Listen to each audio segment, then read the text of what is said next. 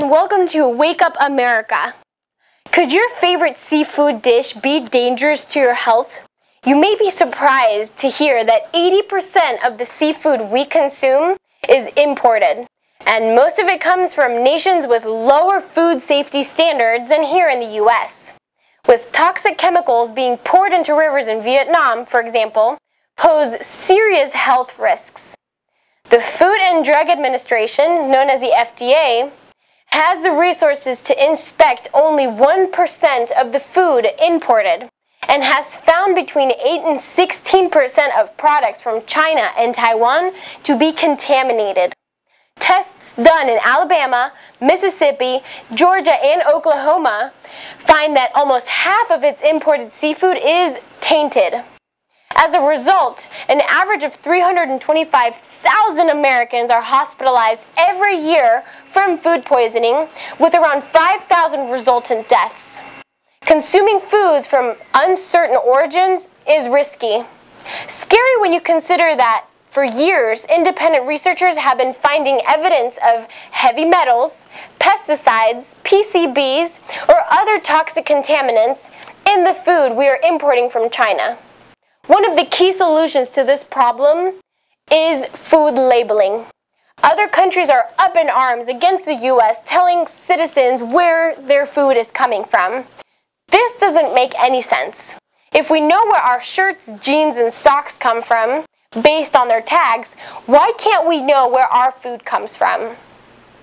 We need to properly label the country of origin on the products. Just as our shirt tags say made in China, our food needs to be labeled as well. Another step we must take is better our inspections of imported food. If the FDA has an average of only 1 minute per food truck that comes in, more funds are needed to ensure proper inspections are made, keeping contaminated food away from our store shelves. The American people should not have to pay for mistakes made in other countries.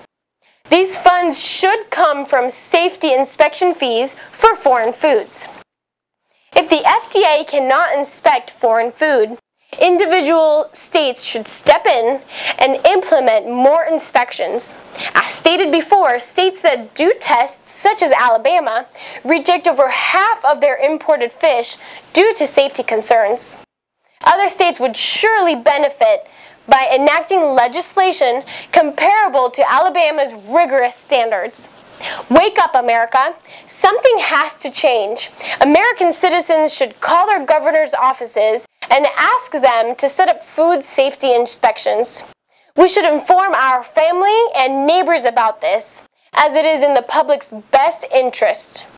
By educating our friends, family, and elected officials on issues such as these, we work towards a better future for our children and a better future for America.